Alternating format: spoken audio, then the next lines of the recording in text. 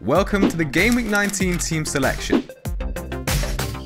With the double game week on the horizon for West Ham in Game Week 22, as well as their recent defensive form, bringing in one of their defenders is a priority this week, with a home fixture against Newcastle up next for the Hammers.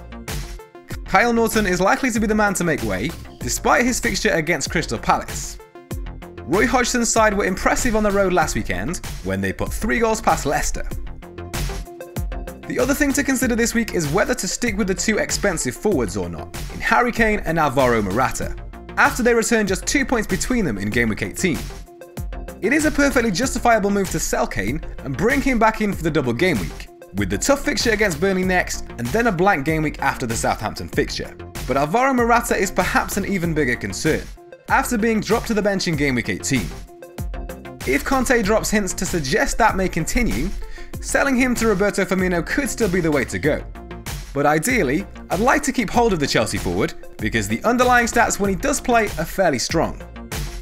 With all that in mind, let's take a look at how the team is shaping up for Game Week 19. It's a home fixture against Spurs for Nick Pope this week, but after 3 consecutive clean sheets, Burnley could frustrate Pochettino's side. Nicolas Otamendi faces a Bournemouth side that have scored just 3 goals in their previous 4 games. Only Burnley, Brighton and West Brom have managed fewer.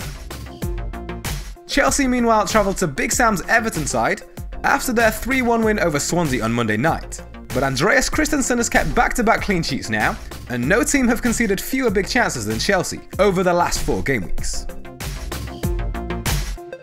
With Dominic Calvert-Lewin facing Antonio Conte's side, Ruben Loftus-Cheek will replace the Everton forward in the starting lineup, as Crystal Palace travel to Swansea.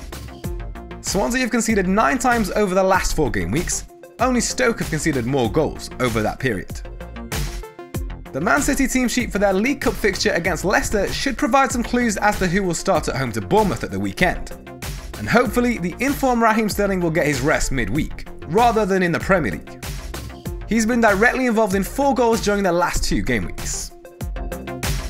Watford have had a man sent off in each of their last 2 games, which hasn't helped the form of Richarlison, who's now found just 1 return from his last 5 games. He's taken 12 shots from inside the box during that period, behind only Salah and Sterling amongst midfielders, but bizarrely, only 1 of those have hit the target.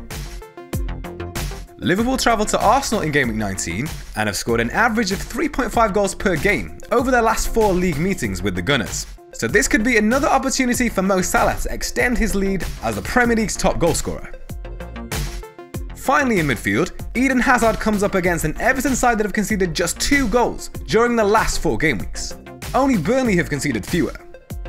So it could be a tricky game for the Belgian, but playing in a front 2 alongside Alvaro Morata would likely see him playing in a more direct way. So hopefully the Spaniard returns to the starting lineup. Morata has played just 17 minutes across the last 2 games, and Pedro and Willian have impressed in his absence. Antonio Conte's team selection for their League Cup game against Bournemouth should give us some clues as to whether or not Morata will start at the weekend.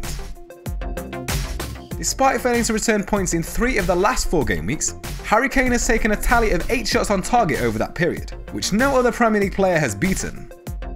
But it will once again be a tough game for Spurs, as they travel to a Burnley side that have conceded just once in the last 4 game weeks, keeping 3 clean sheets. Harry Kane and Mo Salah are options for captaincy, despite their fixtures, given their consistently strong underlying stats that suggest goals can come in just about any game. However, if he gets his rest midweek, Raheem Sterling looks like the most tempting captain option for Game Week 19, ahead of Man City's home fixture against Bournemouth.